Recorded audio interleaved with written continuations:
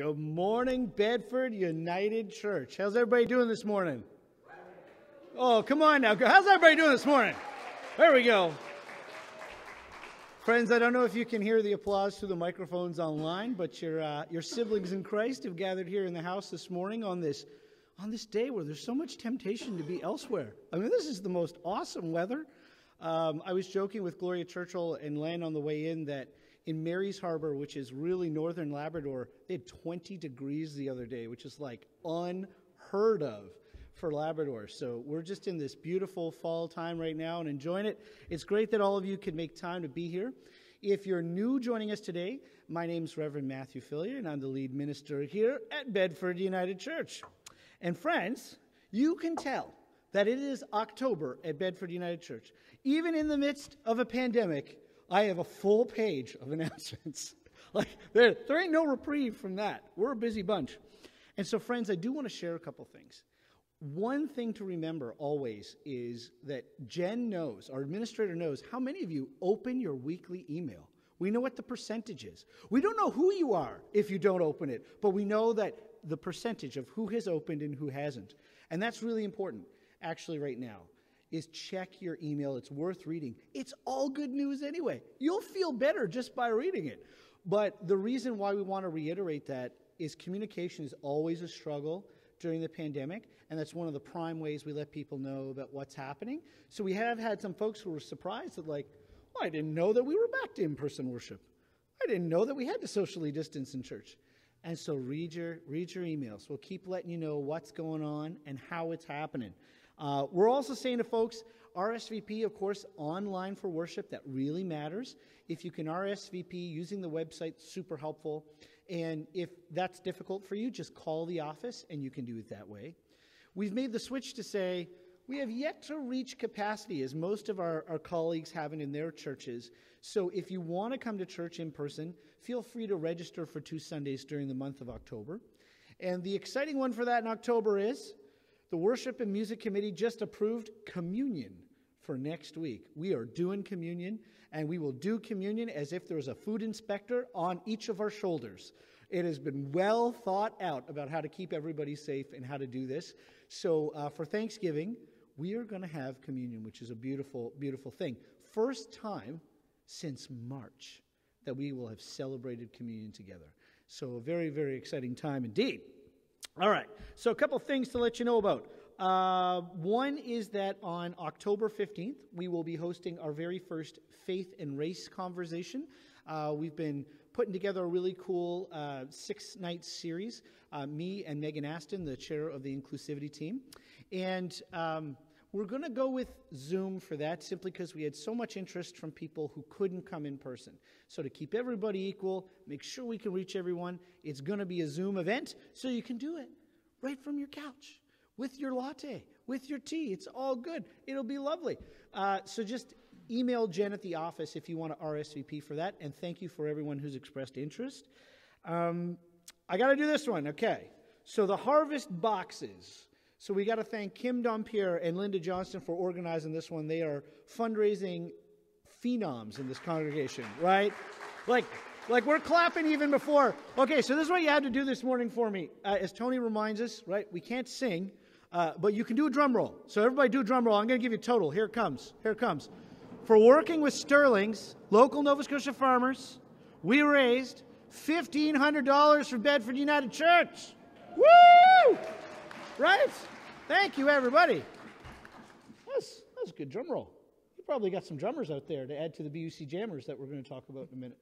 Yeah. Friends, that went really great. We have to thank Kim and Linda for that. Thank you to everyone for participating. Lots of people bought those boxes to say thank you to others, or maybe to pass it along to a family who might have been struggling during the pandemic, let alone outside the pandemic circumstance. And that food is just a glorious gift to everyone. And speaking of that, I want to remind folks that the Red Wagon is back in action thanks to Lorraine DeLuca, who's our Beacon House rep. Beacon House is our local food bank. And the Red Wagon's right there at the office door entrance where you came in. And if you want to drop off non-perishable food items, they need them, right? Food bank use is skyrocketing around the world right now throughout this pandemic. So if you want to contribute that way, please do. That's a lovely way to do that. And I want to remind you of some small group stuff that's going on. So Tony's got two pretty great things happening. One, choir is coming back. And two, he started a cool group called the BUC Jammers. Right? So Tony's got an offer out there for people if you play an instrument and you want to get together and jam with other people who play instruments, he would love to help facilitate you doing that. And it's going to be a pretty great evening. So that's in our weekly email about how you get a hold of Tony around that. The Worship and Music Committee, or as I like to call them, WHAM, WHAM met this week and they said, hey, people are loving singing at home. It's one of the downsides of being in person. If there is one, it's that one. We all miss singing. Well, as Carolyn Kroll would tell you, she will be singing her heart out today, right? And if you want to take a hymn book, either More Voices or Voices United home with you, because you'd like to do that on your off weeks, you can get a hold of the Worship and Music Committee, their email. They've got it there in the email announcements about how you get a hold of them. All the small groups that we've traditionally had are opening up and starting to get back in action, and ways to get a hold of them are also in that email. So you can see this theme. It's really helpful to do that. And I got to mention this one. There's two last ones to pass along quickly. This is great. Paige and the Family Ministries team, they are doing on October 9th a harvest night. So they're doing pizza in the crossing, homemade fresh pizza, and then they're carving pumpkins from 6 to 7:30 on October 9th. That sounds like a pretty great way to spend October 9th to me, I'm just saying. And if you're going to go to that, you need to RSVP Paige Fraser, our Family Ministries lead. Here's the last one. I'm really glad because one of these folks is with us in person today, and the other one is undoubtedly online right now. And that is, we issued a financial update to everybody, let folks know as of July sort of where we are as we work through our numbers. And I got to tell you, Carol McKnight, who's here today, chair of our stewardship team, and Debbie Pride, our treasurer, they have worked their tails off over this pandemic to get us in the best place we could possibly be, let alone everyone's generosity and everyone's care for the community. Like Carol, we cannot say thank you enough to you and Debbie for really handling a very complicated, very challenging situation for the church, and it's amazing. Let's have a round of applause for everyone working in the finance team. Just awesome, awesome, awesome. Now, with all that being said, I'm done. I'm going to invite Mary Eleanor to come forward and light our candles. I got a match. I got everything there. I know the whole thing.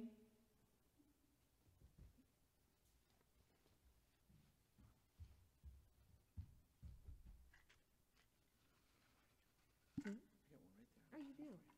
Oh, yeah, you do. Oh, that's right. Sorry. I got your back. I know you, and you said that. Okay.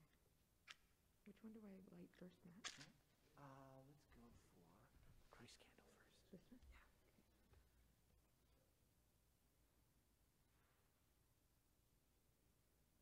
Yeah.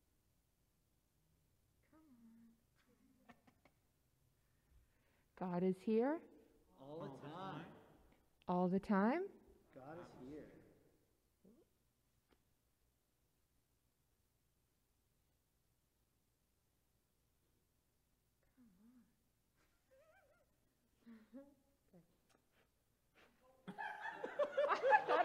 I thought it would work.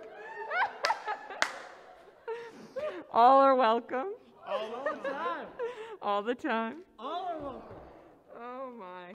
That is only a pandemic joke, right? Only a pandemic joke.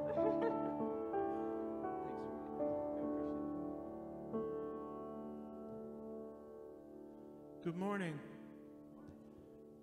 That's so funny. I actually did that one day with pasta. No lie, I put the fork. Oh, I forgot. I just want to make one more comment regarding choir. So I've contacted through email. I had Jennifer included in the weekly send out. Matt just mentioned it. So if there's anyone out there in Facebook land today that you haven't gotten an email from me and you're still a member of choir, I'm sending out a Zoom email today. So be sure to email me today so everyone can be on the same page tomorrow. We're going to begin with God of the Bible.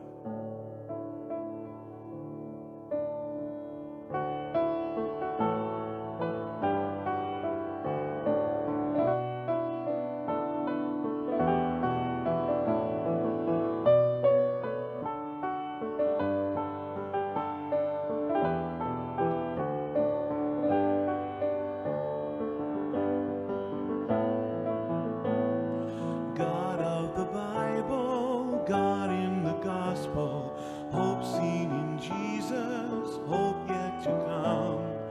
You are our center, daylight or darkness, freedom or prison. You are our home. Fresh as the morning, sure as the sunrise, God always faithful, you do not change. Fresh as the morning, sure as the sunrise, God always faithful, you do not change. God in our struggles, God in our hunger, suffering with us, taking our part. Still you empower us, mothering spirit, feeding, sustaining from your own heart. Fresh as the morning, sure as the sunrise, God always faithful, you do not change. Fresh as the morning, sure as the sunrise, God always faithful, you do not change. Not by your finger, not by your anger, will our world order change in a day, but by your people, fearless and faithful, small paper lanterns lighting the way.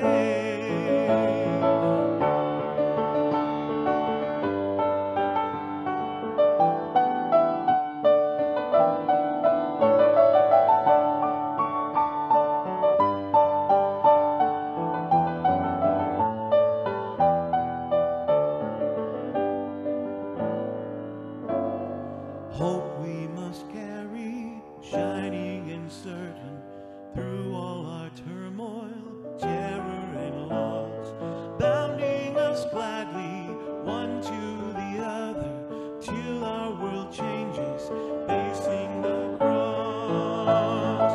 Fresh as the morning, sure as the sunrise, God always faithful, you do not change. Fresh as the morning, sure as the sunrise, God always faithful, you do not change.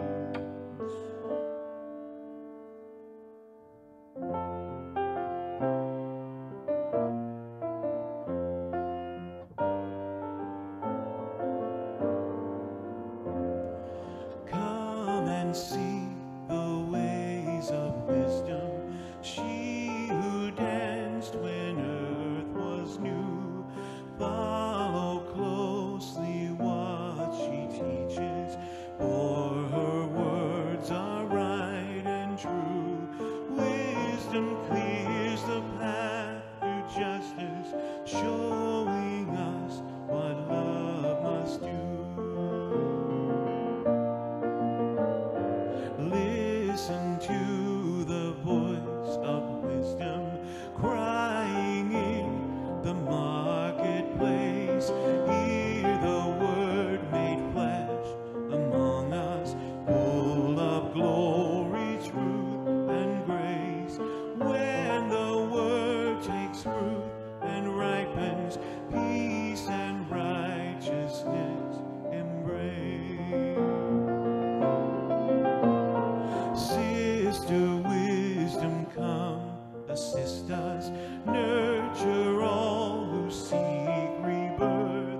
Spirit guide and close companion, bring to light our sacred worth. Free us to become your people, holy friends of God and earth.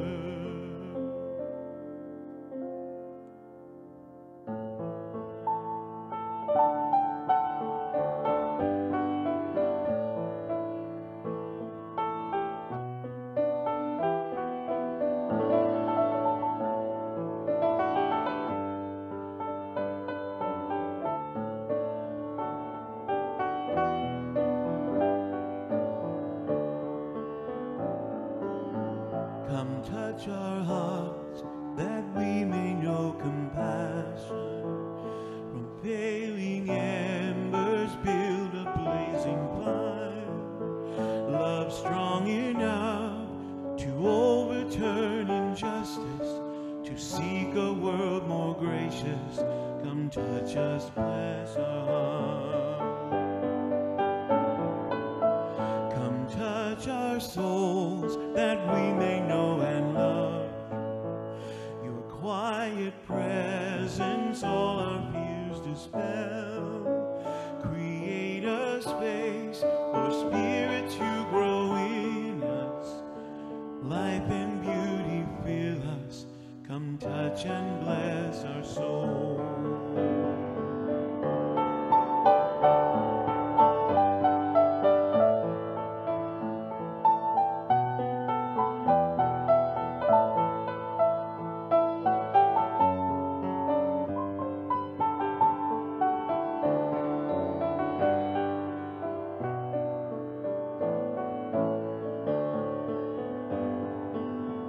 Come touch us in the moments we are fragile, and in our weakness your grace strength reveal, that we may love you with our soul, with our heart and soul, and steady now our nerve. Come touch and bless our will.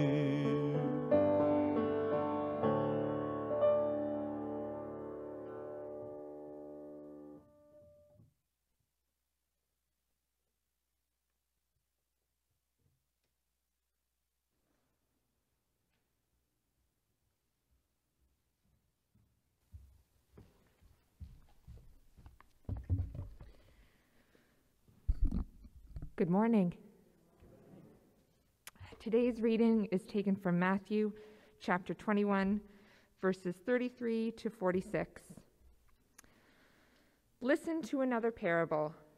There was a property owner who planted a vineyard, put a hedge around it, installed a winepress, and erected a tower. Then the owner leased it out to tenant farmers and went on a journey. When vintage time arrived, the owner sent aides to the tenants to divide the shares of the grapes. The tenants responded by seizing the aides. They beat one, killed another, and stoned a third. A second time, the owner sent even more aides than before, but they treated them the same way. Finally, the owner sent the family heir to them, thinking, "They will respect my heir." When the vine growers saw the heir, they said to one another, "Here's the one who stands in the way of our having everything. With a single act of murder, we could seize the inheritance." With that, they grabbed and killed the heir outside the vineyard. "What do you suppose the owner of the vineyard will do to those tenants?" They replied, the owner will bring that wicked crowd to a horrible death and lease the vineyard out to others, who will see it that there are grapes for the proprietor at vintage time. Jesus said to them, "Did you ever read in the scriptures, 'The stone which the builders rejected has become the chief cornerstone. It was our God's doing, and we find it marvelous to behold'? That's why I tell you that the kingdom of God will be taken from you and given to people who will bear its fruit. Those who fall on this stone will be dashed to pieces, and those on whom it falls will be smashed." When the chief priests and the Pharisees heard these parables, they realized that Jesus was speaking about them. Although they sought to arrest him, they feared the crowds who regarded Jesus as a prophet. May God provide us with greater understanding of these words.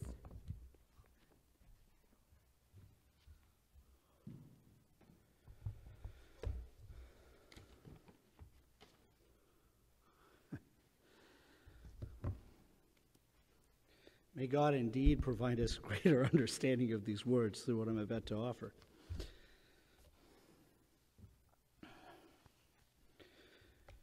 So friends, first of all, good morning. How you doing? All right, we're all tuned in. That's good. A couple of years ago, when I applied to BC and I was having a conversation with the Joint Search Committee, they asked me, they were like, "So Matt, why do you want to come to Bedford United Church?" And at least part of that answer was, I said to them, I want to serve a church that's at least as hungry as I am. He said, what do you mean? I said, well, I'm hungry for justice. Like I'm hungry to feel the presence of God in my bones. I'm hungry for a church that isn't satisfied with maintaining the status quo. I'm hungry to be with people who want to dream new dreams. I'm hungry to be with folks who don't just think peace, hope, love, and joy are great on an Advent calendar, but are actually words that lead us to the word and the way of life. Who's hungry for that? What are you hungry for? That's the question I think that the parable is really lifting up for us today. You know, Sarah Miles, she's an amazing church leader. She's the founder of the food pantry ministry at St. Gregory of Nyssa in San Francisco. Her ministry feeds 400 families every week, and the families that are fed are also the families that do the feeding. So the clients are actually the volunteers that run that food pantry for their community in San Francisco. It's an incredible ministry. And she's a great preacher and journalist. And she said, you know, the point of church isn't to get people to come to church. It seems obvious to me, she said. The point of church is to feed people so they can go out and, be Jesus. I think that is the greatest mission statement in the shortest amount of words for church. The point of church is to feed people so we can go out and, be Jesus. Right? That's the only reason, the first reason why we are a community is that one. But then the question becomes, what kind of Jesus are we talking about here? Y'all know there's different kinds of Jesus? There's so many different kinds of Jesus. There's like as many as there are flavors at Baskin-Robbins. Like there are so many different kinds out there. We're getting bombarded by the American election cycle right now in this country. So you got to ask, are we talking about the Jesus who comes in riding on an ass or the Jesus who goes out riding on an elephant? Is it the leftist Jesus or the rightist Jesus agenda? Is Jesus about justifying everything I think and believe because he's made in my own image so that I'm always saved and right and someone else is always wrong and damned, right? In 2006, our church, we asked each other, what kind of Jesus are we hungry for? Where is the call of Jesus in the gospel? And in a song of faith, we wrote these words. We said, Jesus knew human joy and sorrow. So filled with the Holy Spirit was he that in him people experienced the presence of God among them. We sing praise to God incarnate, God in our bones. We sang, are you hungry like this Jesus? Are you hungry to announce the coming of God's reign, a commonwealth, not of domination, but of peace and justice and reconciliation? Are you hungry to heal the sick and feed those who are also hungry? Are you hungry to forgive sins and free those held captive by all manner of demonic powers? Are you hungry to cross the barriers of race and class and culture and gender? Are you hungry to preach and practice unconditional love? Love of God, love of neighbor, love of friend, and yes, love of enemy. And are you hungry to call people to love one another as you yourself have been loved? We sang that in 2006. Right? What kind of Jesus are you hungry for? What are you hungry for today? And we've got to lift that question up whenever we hear a parable, whenever someone quotes the Bible to us, whenever someone's making a theological or a political statement about our faith. Always put that lens in front of you. What kind of God do I worship? What kind of Jesus, am I hungry for? What kind of spirit is leading my life? Because this parable today has been abhorrently destructive to our world. So for centuries, Christians interpreted this parable. They said, we're the new tenants and the Jewish people. They're the ones who didn't see the light. They didn't see Jesus as their Lord and Savior. So they're going downstairs and we're all going upstairs and God loves us more than God loves them. So they're evil and bad, right? That's the way that this parable has been interpreted for so long, right? And we forget that this is a Jewish conversation happening here. Jesus is Jewish. The religious leaders are Jewish. There are no Christians. They didn't exist. This is an insider Jewish conversation about who is faithful to God's promise and who's being unfaithful to that. That's what they're wrestling with here as Jesus gets closer to Jerusalem. That story is not 2,000 years old of anti-Semitism. In Halifax this week, we have people putting stickers around the city that say Jewish people are to blame for COVID-19. that kind of thinking, right, is ancient and is still with us. We got to learn to live differently. We got to listen to these parables differently. We need these tools as people of faith to undo these understandings that have haunted us. Because if you read a parable and you're hungry for revenge, blame, competition, dominance, and building an empire, there's nothing further from the truth of the gospel of Jesus Christ than those things. That is so off base, it's not in the same universe, right? Jesus reminded us, hey, when you feel yourself going down the road of judgment about your neighbor, you're trying to take the splinter out of their eye, remember the log in your own. Like, judgment doesn't lead to a whole lot of good things for people. And we remember the oldest scriptures we have in the New Testament are Paul's, right? So if we want to go there for the earliest memory in our church ancestors, they said, there's no longer Jew or Gentile, slave or free. All are one in Christ. Totally different understanding. This is the kind of Jesus that we're hungry for. This is the kind of Jesus who's ushering in the kingdom of God. When we look at this parable, we've been saying as we walk through some of the most contentious parables in the last few weeks, remember, if you're going to make God the most powerful person in a parable, well, what kind of God do you worship? If you're going to make Jesus the son of the landowner in this parable, what kind of Jesus are you hungry for? Seems to me that Jesus is never really overly concerned about who owns a piece of property and how much profit they're getting from that property. That's not his value system. Jesus is always concerned about who is producing the fruit of the Spirit. And the fruit of the Spirit is love and joy and peace and patience and kindness and goodness and faithfulness and gentleness and self-control. Right? Jesus is never worried about material things. He's concerned about who's at the heart of the spiritual things in your life. So this landowner that we see that Jesus talks about doesn't follow the script of a violent, absent-minded, dominant landowner of the ancient Near East who's going to get their due. They're going to get their profit no matter how they got to get it. They'll use violence, retribution. They'll treat all their workers as expendable to get that return back. That's not the script of this parable, right? We're in an honor-shame culture. And the landowner keeps shaming the tenants, grace upon grace, offer upon offer, chance after chance to do a 180, a repentant turn in how they're living their life, to seek reconciliation. Not to go left or right or wrong, saved or damned, but to say there's a third way. There's a third way to go. Jesus is not about pursuing a nation-building project for a new Israel. Jesus believes building up all people is God's project, and that's called the kingdom of God, to which everyone belongs. You know, Sarah Miles, she has a lovely quote about this. She said, "The kingdom doesn't promise to solve or erase suffering, but to transform it, pledging that by loving one another, even through pain, we're going to find more life. And it insists that by opening ourselves to strangers, the despised or frightening or unintelligible other, we will see more and more of the holy, since without exception, all people are one body, God's."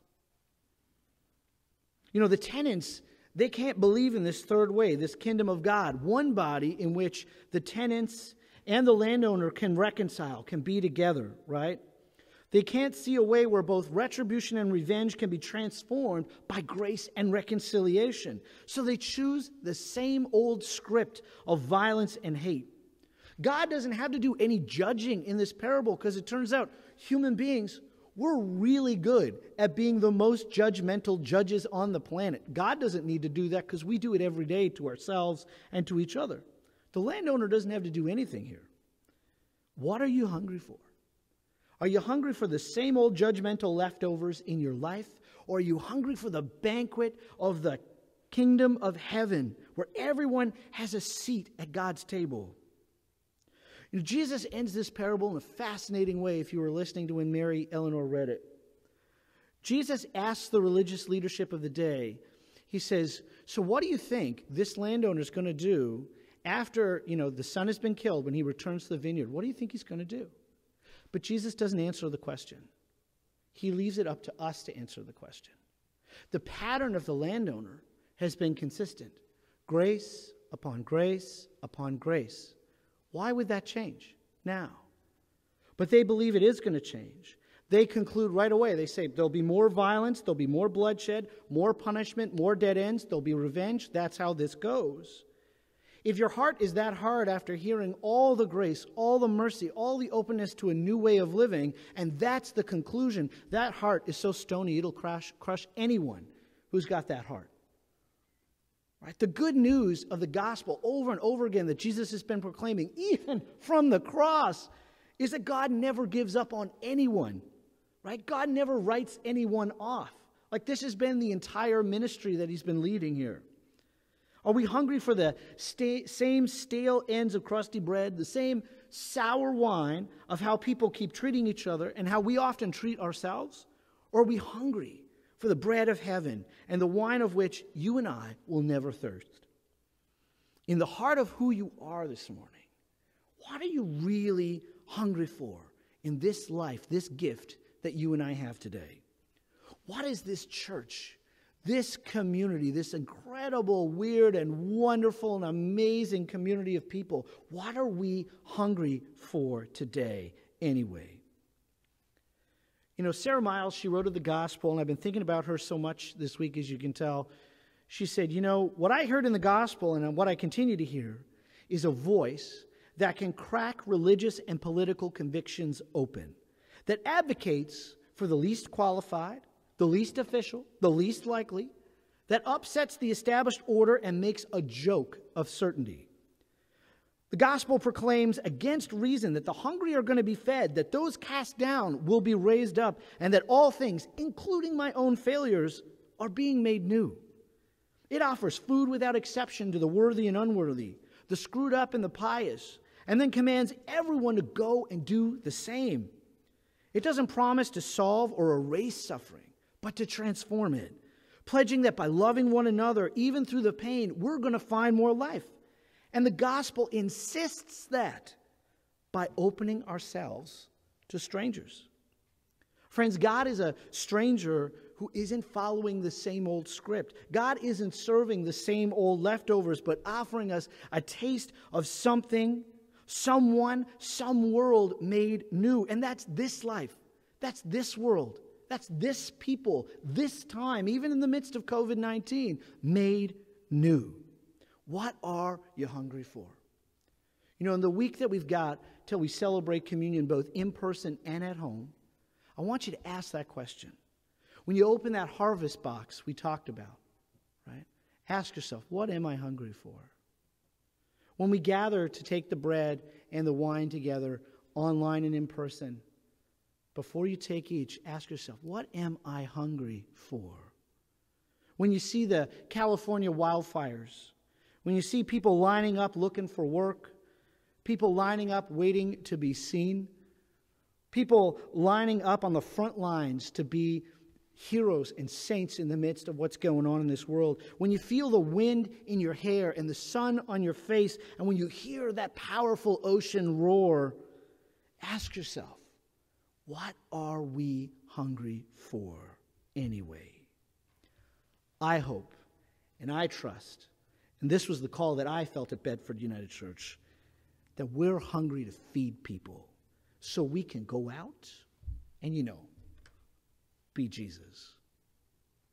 Here's to that this week. And all the people said, amen. Now, before I turn things over to Mr. Maestro over there, Tony, I realized something. I was all fired up, right, to preach. I forgot to do something which, you know, is known to happen.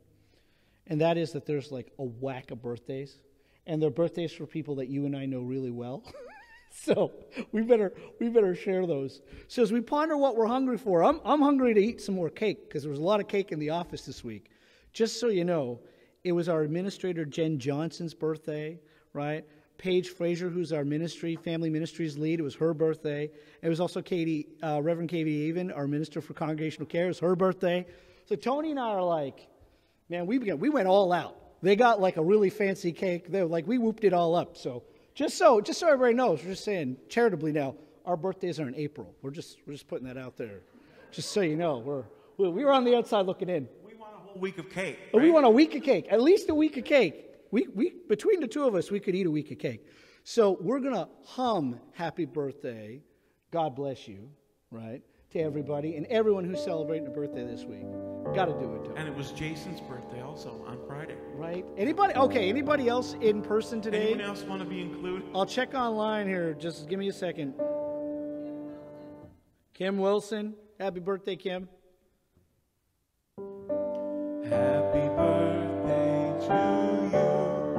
Happy birthday to you. Happy birthday, God bless you. Happy birthday to you.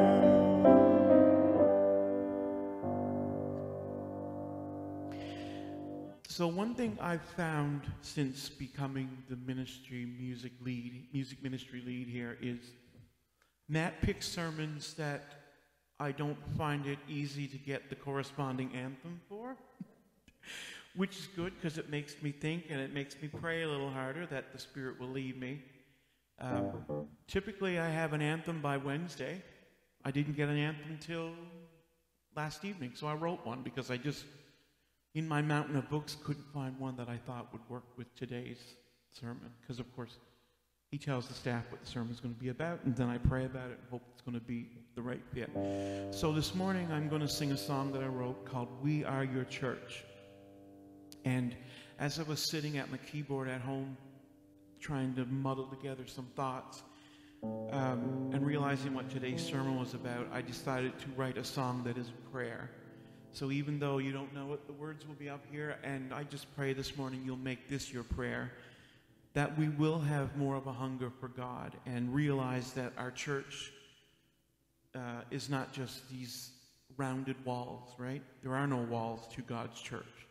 And so you'll hear that in this song this morning.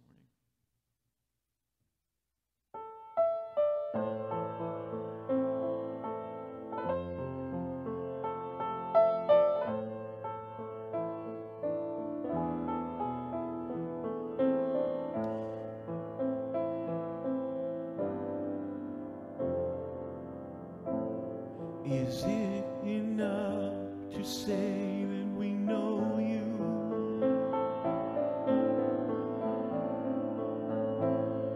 Is it enough just to take up space?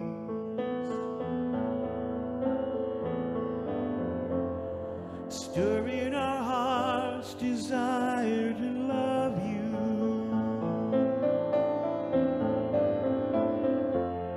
Show your glory here in this place. We are your church. We are your people. A church that has no walls made with hands. We are your church. We are your people. God, draw us now to walk in your plan.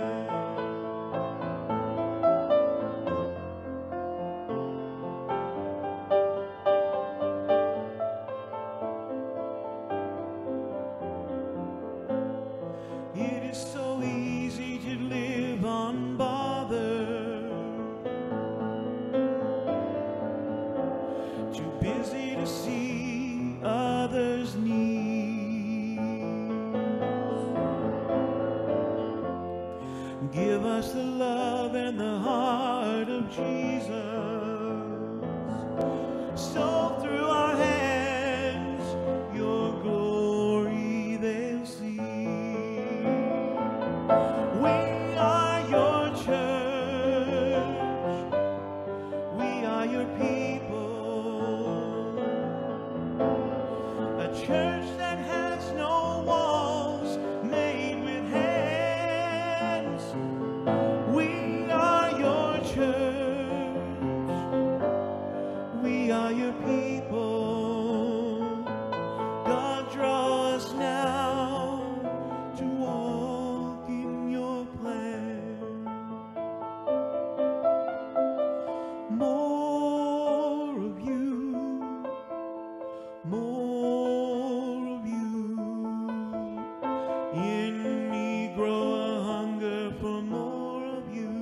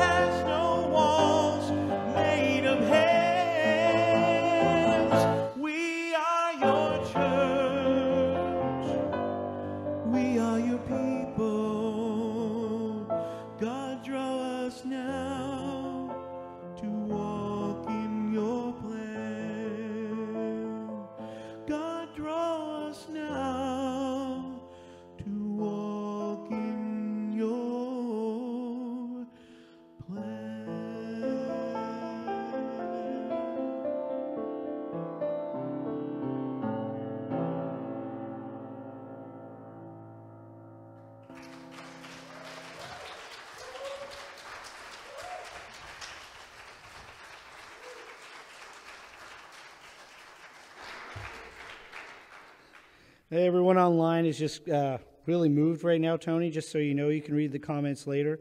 But all I can say is, if I got to keep throwing you weird scriptures for you to come up with stuff like that, you're not doing yourself any favors. We're going to want you to keep writing that stuff all year long. Tony, that was such a gift. Thank you so much. Friends, we want to honor actually all the ways, and there are so many ways, that everyone in this community gives to make this church what it is. So let's gather together in prayer as we give thanks for all the blessings that have been provided this week. Let us pray as we are comfortable and ready to do so. Holy One, we hear your truth in the parable today. No one can own the vineyard. We receive the gift of life from you, the giver of every good thing. Who can own the wind or the beams of the sun? Who can own the waves of the ocean, the rich fields of the Annapolis Valley? Help us to share the bounty we enjoy every day with one another. And thank you, Spirit, for inspiring so many people to give of their time and their talents throughout this pandemic, both across our world and in this church. People who have prayed unceasing with everything they've got because we're hungry for your kingdom come. A table where everyone has a seat of dignity and honor, where grace and compassion soften hard hearts into life abundant for all. Bless, we pray, all that we offer of ourselves. Remind us, God, we are the hands and feet of Christ. We are all welcome in this vineyard of abundant life to seek your transformation of love and justice in each choice that we make.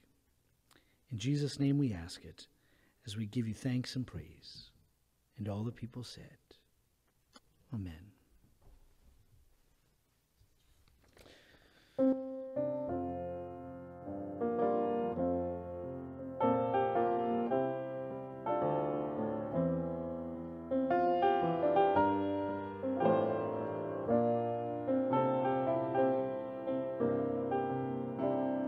Open our hearts, open our minds, open our lives to you, O loving God.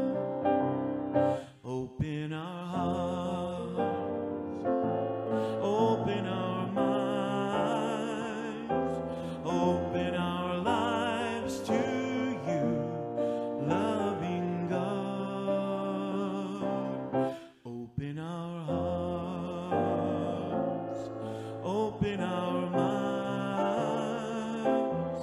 open our lives to you, loving God. I'm just waiting for Gloria to come forward. But I'll keep singing. Open our hearts, open our minds, open our lives to you, loving God. One more time.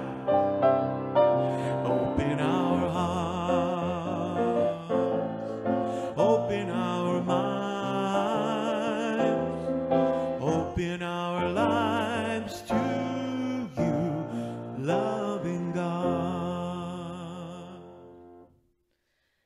We are God's church. We are God's people. So let us, as such, come together in prayer. O great mystery, source of all that is, thank you for living and loving in us and through us. May all that we do flow from our deep connection with you and with all beings.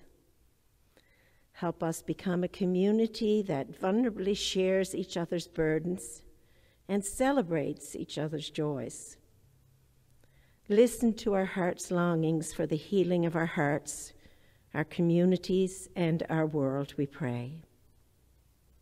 While we are so grateful to live in this beautiful province, we know it's not without its problems, systemic racism being one.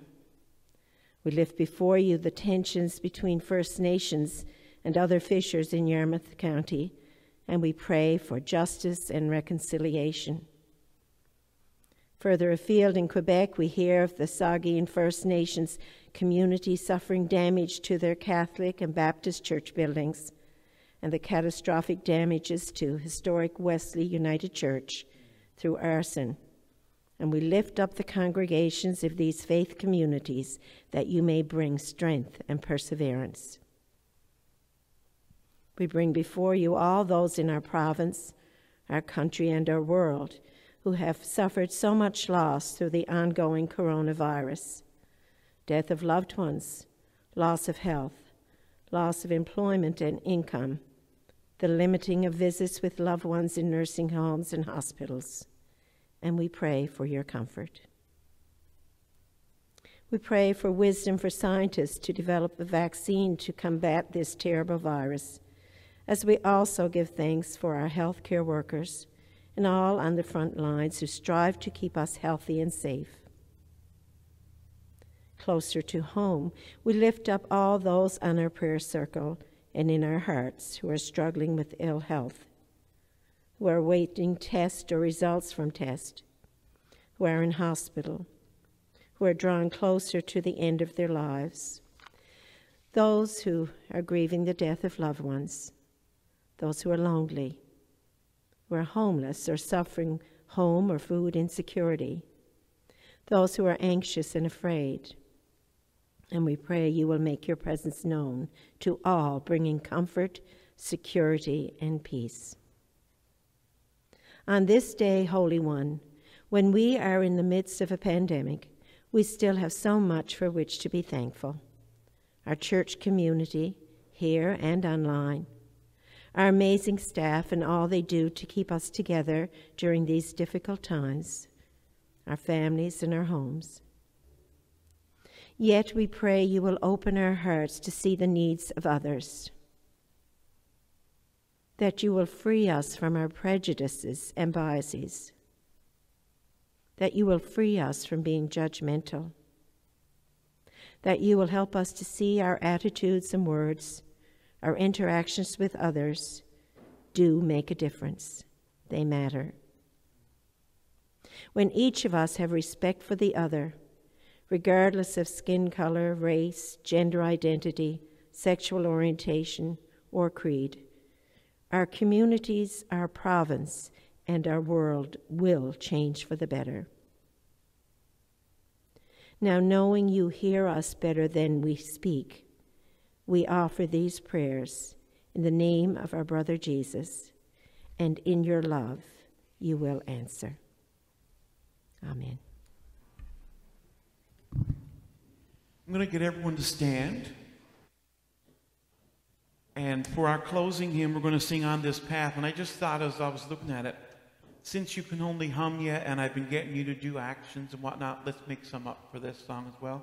By the way, Anne, sorry about that one song. I get so excited sometimes when I play that I go through lyrics that aren't even on the page. So, or I mix up verses, whatever. So anyway, for this first part, On This Path, I thought we could march in our spot, right? So we're just going to walk. So let's do that. Let's just walk we're on this path, right? Now picture yourself walking up to gates. So we're going to hold on to the gate handles, and we get to that. So we're on this path.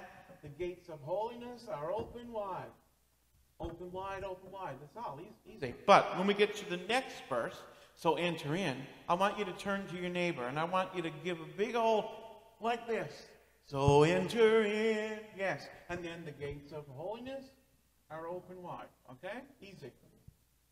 I wish I had extra arms. I always say that, because I love doing actions. Just maybe I'll do one verse a cappella, just so I can. Anyway, so let's start walking.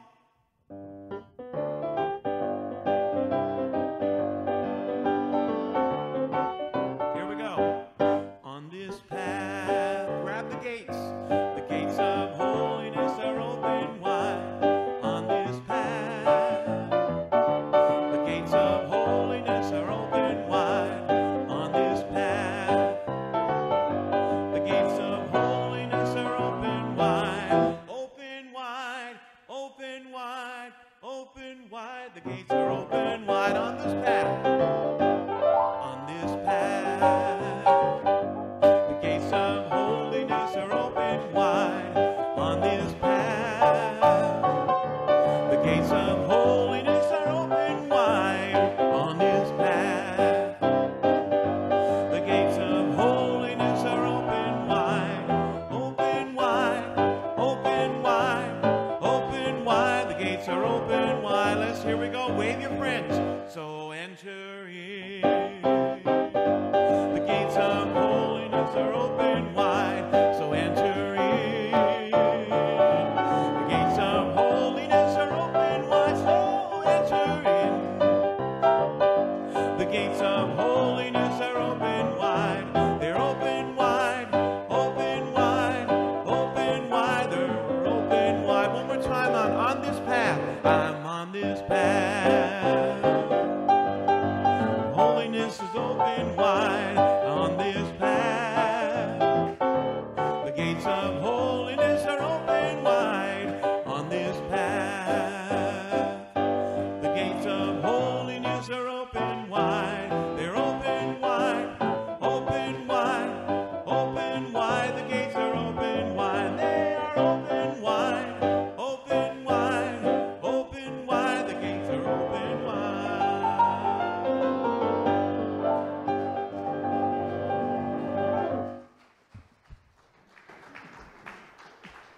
All right, all of you online.